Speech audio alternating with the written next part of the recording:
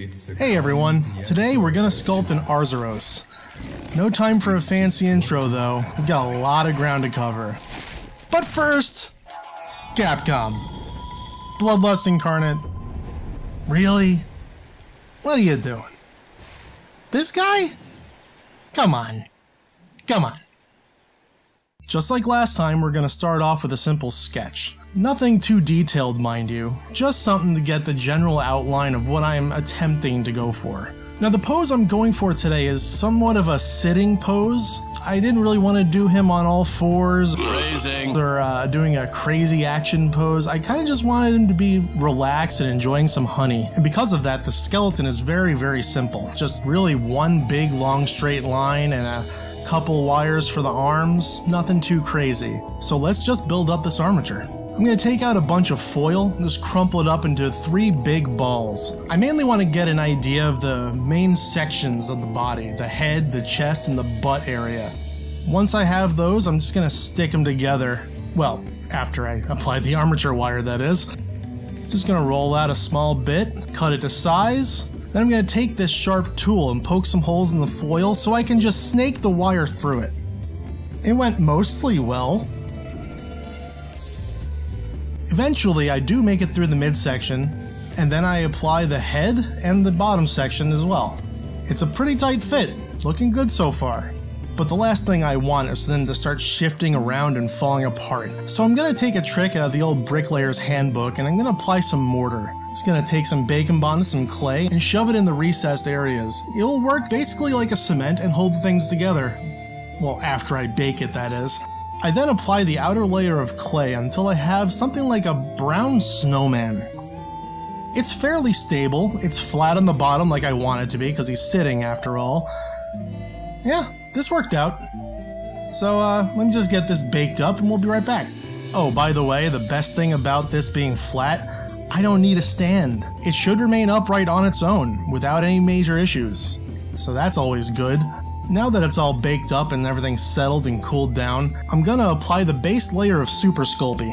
Again, this is to allow other layers of Super Sculpey, the detail stuff, to stick onto it much easier when it's uncured. So I'm just gonna roll out a nice thin piece and just apply it all over this thing.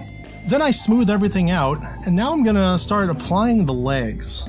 Not using an armature here, these aren't for support. This is just going to be a free-floating structure. I didn't find it all that necessary because this is the image that I'm using as a reference. I think you can see what I'm going for now a little bit better. Then I add some surface level detail and definition, and then I do the same exact thing to the other leg.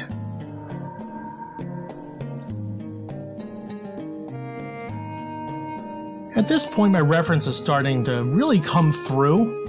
I'm liking where this is heading. Now I've added plenty of definition to both legs, but something obviously is missing. His big fat gut. So I'm starting to layer on a bunch of big thick pieces of clay. Not going for anything super detailed, just basic shapes.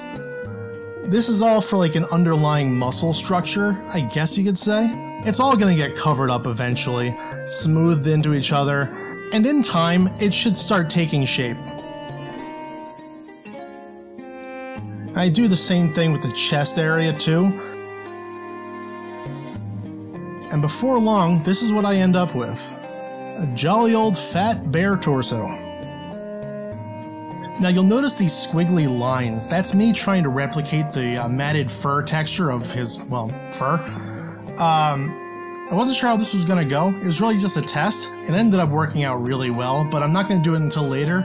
But yeah, this is what I end up going with, and it works out. I then move up to the chest area where the arms kind of meet the rest of the body. And I know what this looks like. Please, grow up everybody. We'll be through this soon enough. Once that's done, I'm gonna connect the chest area to the upper part of the head, forming his neck area. Now, in retrospect, I probably should have chopped this bit off. At this point, it was starting to look a little oversized and I wasn't sure how it was gonna end up. Hey, phrasing! But I decided to soldier through. I figured I could thin it out kind of with a bigger head. You know, his head is very small in this. Every reference that I looked at looks slightly different, so I don't know, I just wanted to see how this would go. we're gonna give it a shot. Other than that though, the proportions are starting to come out pretty okay. I'm happy with it so far.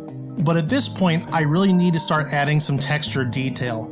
So I'm gonna take that silicone shaper from before and I'm gonna continue that matted fur look. I do this all over the lower portion of the body.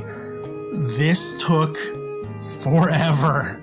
It ended up working out though. It's a nice effect. I'm really happy with how that ended up.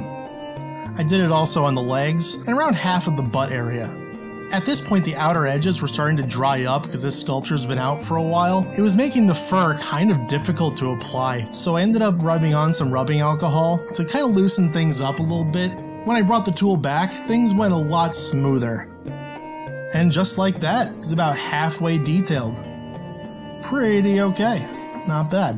But there's still more to be done. First thing I do is I add that little tuft of fur that he has on his chest and between his pecs. I felt like if I didn't do this now, I'd completely forget about it, so I got it out of the way. Then I took this crumpled up ball of foil and made a texture stamp. After I tested it out in this spare piece of clay, I really liked the effect that I got from it, so I'm going to use this to add skin texture all over the exposed skin areas that don't get fur. It's a simple but tedious process. I just dab it all over vigorously till I get as much definition as I want. The end result looks something along the lines of Freddy Krueger's face, but yeah, this is basically what I want. Next, I just want to add a border of the fur to kind of differentiate between where the fur and the skin meet. I don't know if I needed to do this in the end, but I'm glad I did it. Now I move on to the ends of the legs. I'm going to texture those up real quick, and then I'm going to take another silicone shaper tool and I'm going to add little scaly plates all over them. And eventually, I get this. Now I wanted there to be a lot of randomness here. I really wasn't concerned with everything looking the same. I didn't want that. But what I do want, eventually, are feet. So I'm going to take some wire and I'm just going to shove it up one of them, because this is the one that's going to need support. I'm just going to leave it like this for now. And with that, at this point, I really don't want to risk messing things up by overhandling it. There's going to be too much going on, so we're going to bake it. Now that it's baked, all of the detail work I did is locked into place. I don't have to worry about it anymore. This is great. Now the most logical place for me to go from here is probably the arms. So I'm going to do that now. I'm just going to mark where the arms are going to go, drill out a hole or two, and insert some armature wire at the appropriate length. Keep in mind, this is not the appropriate length, but this is basically preparation for the final pose. I think you can see what I'm going for now. Now I'm going to add some heft to those arms. I'm just going to roll up a bunch of foil onto those wires until my berry buddy has some nice spiffy robot arms. Then I do a reverse of that scene from T2. Oh my god. Now listen to me very carefully. Help! Help!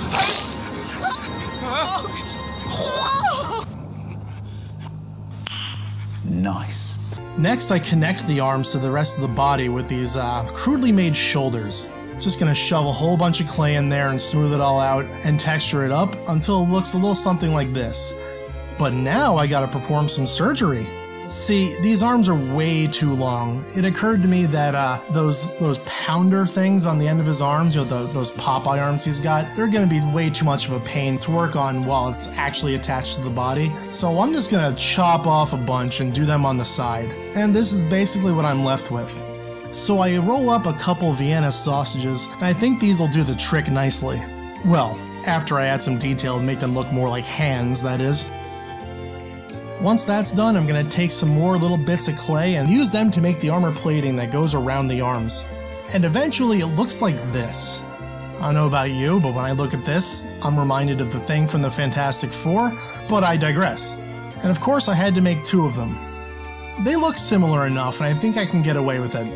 Now I'm going to add small armature wires to act as support for the spikes and claws. And by the end of this, it ends up looking like some kind of weird pin cushion. Then I use one of my tools to hollow out the inside a bit, just so I can fit it on a little bit easier once it's cooked. But for now, I have to test and see what this actually will end up looking like, and yeah, I was pretty happy with this. This test went pretty well. And here's what it's eventually going to look like. Kinda. I think you can see what I'm going for a little bit more clearly now, but I clearly can't leave it like this, so this is very temporary. First things first, I gotta cook this thing to lock those arm bits into place. And now that those are done, I can work on the hands some more. This is the part I was telling you about that would be a nightmare if these were attached to the body beforehand. See, each one of those wires has a spike attached to it, and this took a lot of time and a lot of patience until I got this as the end result. This looks really cool. I'm very happy with how this turned out. And even better, they actually look good when they're viewed next to the body, so that's a win right there. So I went ahead and did the same thing with the other arm. I got them pretty close to identical actually, I was kind of shocked at that. But now I gotta cook them because I really don't want to do those spikes again. So let me put them in the oven, I'll be right back. In the meantime, I'm gonna work on the feet.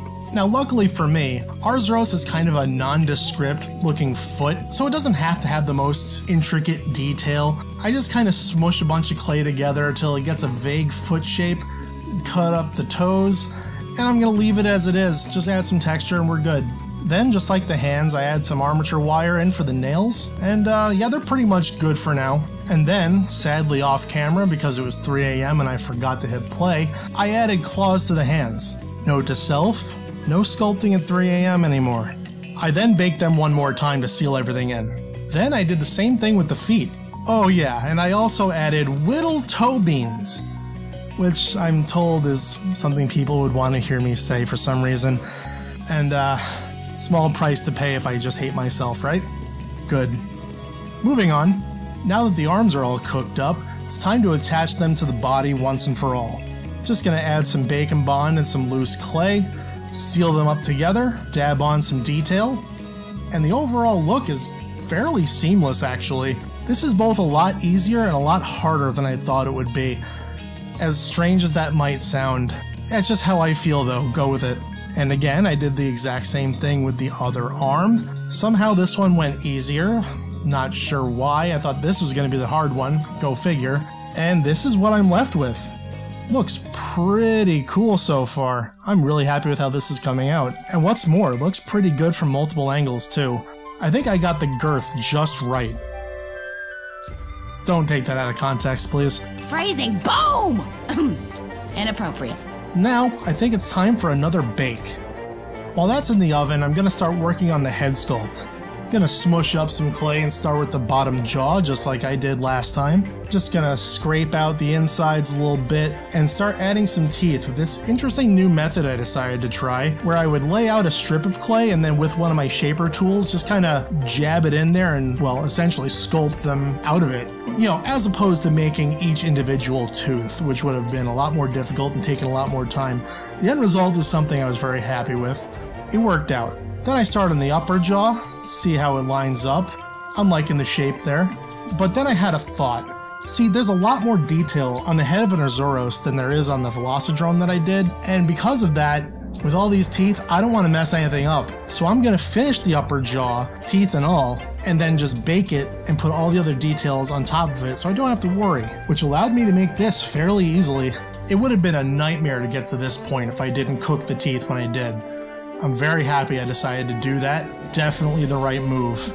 Eventually, the sculpt is almost done. I've pretty much gotten the basic shape I'm after now, and it was all fairly worry-free. I only had to make sure I didn't snap any of those teeth off, but if I did, I could have just glued them on, no big deal. Here's what the two halves look like together. Not bad. And then I went and attached it to the body. Now, I didn't get this all on camera. This was quite the process, and I really didn't feel like showing all of it. There was a lot of trial and error here.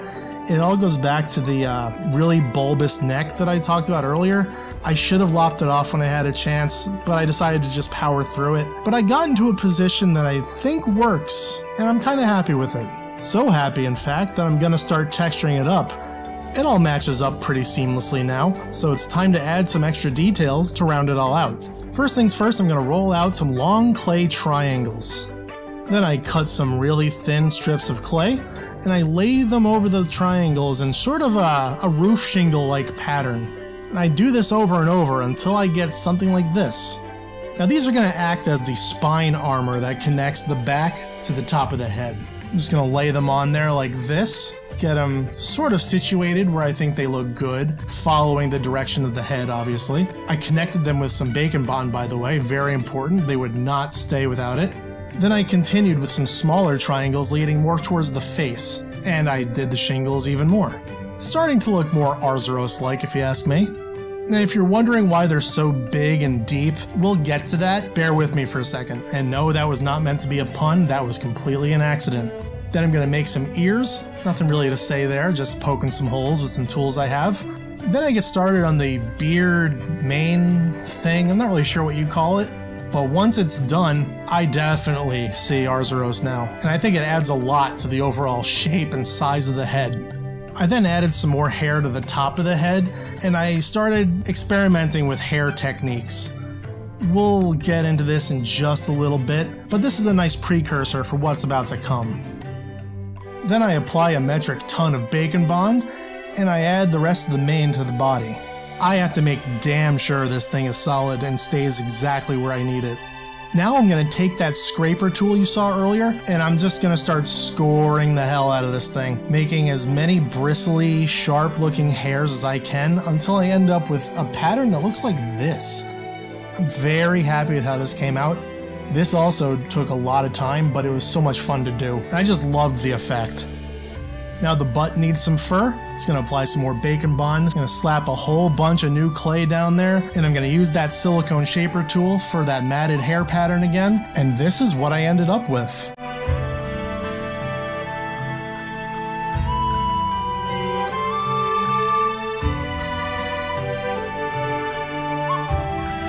Then I went up and added a little bit more bulk to the mane. Again, I wanted to minimize as much of that bulbous neck as I could. This was the best way I think I was able to accomplish it. Overall, it ended up making him look a lot more imposing. So it's a win-win. And there you go. Just like that, the sculpt is complete. He's fully detailed and ready to go in the oven one last time. Anyway, it's finally done. Let's get to painting. I decided not to go with the airbrush this time. There were too many small detail areas like that hair, and I had no faith that I would actually get it covered with the airbrush. So I decided just to use a paintbrush, and it worked out really well. I really like how the paint brings out all the details that I got, especially from that foil stamp that I used. It ended up looking really cool in the skin. Now I'm going to color the mane. Now if you know this monster, you're going to be looking at this going, why is it brown? Trust me, it'll make sense in a little bit. Just go with it for now. I had to make sure I got into every little nook and cranny there, so I must have done about 3 or 4 coats of this stuff. And by the end, it ended up looking a lot darker than I had intended, which ended up being exactly what I was looking for. Again, we'll get there. Then I used a slightly lighter brown for the exposed skin areas and the arms. It doesn't look like it on camera, but trust me, the difference in hand was much bigger. And you'll see why I did this in a bit. I then apply a nice dark olive green to the rest of the fur, and I use the same shade on the stomach and the leg areas. It's starting to come together now. Then I paint the mouth and I add some blue to the head and the spine area too. And just like that, the full body base coat is now complete. All in all, I probably put about 3 coats of everything on there. My coverage was very spotty at first. I'm not really sure what I did wrong, but the extra coats really helped out in the end, so I'm not complaining. Now it's time to start detailing. I start by dry brushing a tannish gray to the exposed skin areas. This really brought out all that texture work from the foil stamp, and it went a long way in making it look like this thing has actual real skin. Then I applied a nice dulled down yellow for the armor plating on the arms, made sure not to get in the crevices. The end result looks really nice. I tried not to be too hard with it because I wanted it to be very rough. Then I applied a nice light lime green to the stomach and a slightly darker but still lighter green to the rest of the fur. I gotta say, I'm really digging the depth I was able to get out of the fur. I wasn't sure about that silicone shaper tool before, but it worked wonders. I'll be using this again in the future for sure. Then I did the feet much like I did the arms. And now for the fun part. I'm gonna paint up the mane. I start with a nice bright yellow, only trying to get the tips, the highlights basically, so the brown still comes through, and I'm just gonna apply it all over. It looks really flat for now, but that's by design. I'm eventually going to go over it again with some beige and a very little bit of light brown. I didn't get it all on film because there was just too much to be done, but this is the end result. I am incredibly happy with how this came out. You may have noticed that I added some extra detail on the spines and on the face. I basically just used the same exact color I used for the base coat on that fur. It ended up working out. Quick side note, I did paint the eyes red. Don't know where the footage went. I thought I hit play, guess I didn't, but you'll see it eventually. Other than that, only thing left to do is to paint up the butt, the same green that I used for the rest of the fur, and we are done. All in all, I really like how this came out. The neck area that I was worried about from the start, it ended up not being too big of an issue. The fur ended up looking really cool. Everything really worked out well. I'm very surprised I was able to pull this off. The amount of detail work that went into this put that Velocidrome from last time to shame.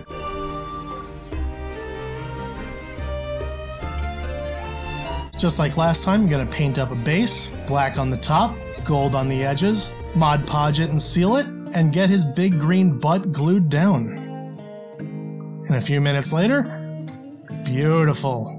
And with that, ARZUROS is complete. I'm really proud of how this came out. The amount of detail I was able to put into this thing, far and away more than I was expecting. I thought this was going to be an easy one going in, actually. Boy, was I wrong. I'm glad it's over, but it was a ton of fun to put together. And with that, on to some glamour shots.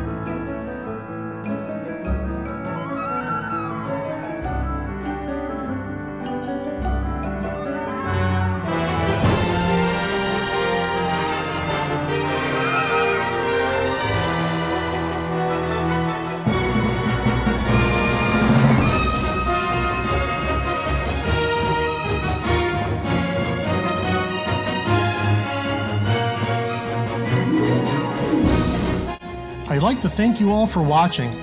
Tell me what you guys thought about it in the comments. If you'd like to see more, be sure to like that smash button, share the video, subscribe, all that jazz. And while you're at it, leave me some comments down below telling me what you'd like to see me do next, or in the future. That about does it for this quest. I'll see you on the next one. And until next time, happy sculpting.